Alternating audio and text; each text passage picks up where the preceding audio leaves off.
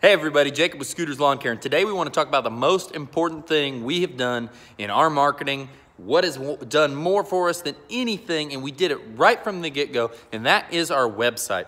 We want to talk about why it's important, a little bit of the investment in it, and touch on other topics. But getting into this, websites can be expensive. They can range in any amount of dollars. I've heard some crazy stories about what people have paid, and you have to think before you get into it. When we first did this, it was at the very beginning. You know, did the first year part-time. Going into the second year, I said, we gotta have a website, we gotta grow. I'm not gonna play games. We're gonna have every opportunity out there to grow. So we got a website. It was, you know, at first we'd had some Wix website that we tried to save money. If you're not on the first page, you might as well not even, there's not a point. If that website's not gonna make it to the first page, there's not a point. You know, George Packard said it, he heard it from somebody else, the best place to hide a dead body, the second page of Google. So that's huge. And with that being said, so that first little Wix site we made to try to save money, to try to be smart with money, hurt us huge on the work we could have got. And then, you know, it's crazy what you do when you want to save some money. So then we paid someone $1,500 to make our website. It was the worst and the best experience website-wise we've had. We did it. It did rank well. What we had made for us wasn't really what we ended up loving. It's kind of a bad experience. A lot of the stuff was plagiarized, and we had to kind of filter through it and try to make it all right. So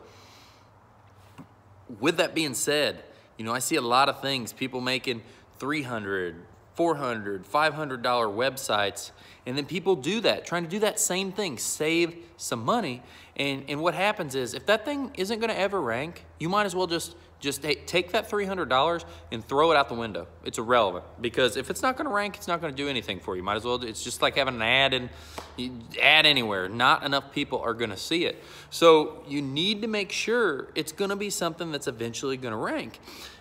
So if you paid the $300 or $400 to save money, and then you have to do it again and again and again, you know, you're right to where you could have been and had something, you know, like I said, the $1,500 to $2,000 range where you can get someone to make something and it's going to end up ranking well and doing big things for your business.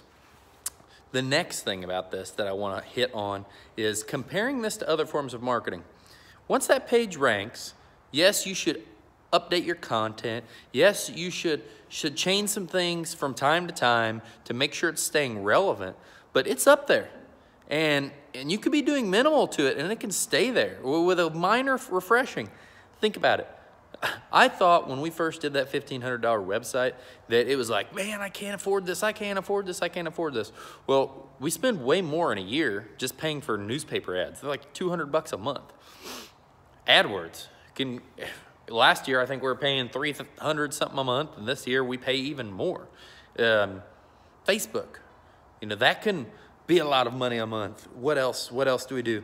Any kind of paper marketing that you print, you continuously put out there, that can be extraordinary amounts of money for a one-time thing, where this website is gonna operate 24 hours a day, 365 days a year for you, and you need it to promote you well. You need it to be well written. You need great content in it. You need this thing to be the face of your business. You don't want someone to charge you, not saying you couldn't find someone that could do it for really low and give you all the great benefits, but you don't want to end up in the save money and then make yourself look, you know, unprofessional. That's what I would have done. If I didn't have my wife to catch the grammatical and stuff on the first website we had made, I'm a numbers guy.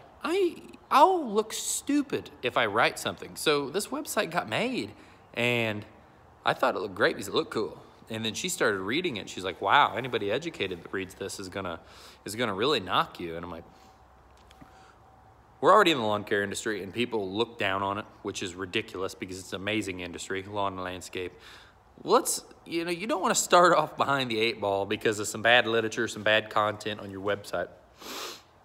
The third most important thing, and I don't know if it's third, but as I've been talking about this, some of the other important things to think about is this website thing It doesn't happen instantly. It doesn't rank instantly. If you've never had a domain for your website, it's gonna take it a little bit of time. And I see a lot of people saying, I'm gonna get on that for spring of next year. Well, it's gonna take more than a month or two to get it to the first page if everything is brand new. So, you know, great marketers and people, and we're not great, we're just getting better. And that should be everybody's goal, is to get better at marketing, because that's what drives our sales and business. But great marketers market a year ahead of time, months ahead of time. Right now, if you build a website, it could probably be ranking by spring next year pretty well, you know, within reason.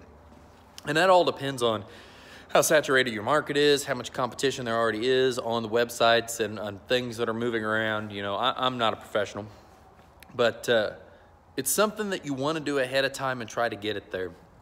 I will say our leads from our website are through the roof. It is something that has changed our business, and everything in business that we have done, it seems like we've been really lucky because we've grown really quick. But the more I look back is when I originally, I think we did like $16,000 the first year part-time. Like, that is nothing. That is nothing at all. And I said, we got to have a website. You know, when I could have said, man, we don't make enough money to pay for a website, but in reality, we said, man, we got to have that website, and it's got to be ranking for next spring so we can get buku amounts of work. And I mean, the amount, I would say that one factor alone is a lot of what took us from 16,000 in our first year to 108,000 our second year. You know, and that, given that I could operate full time and I could be 100% obsessed with it and work on it all the time.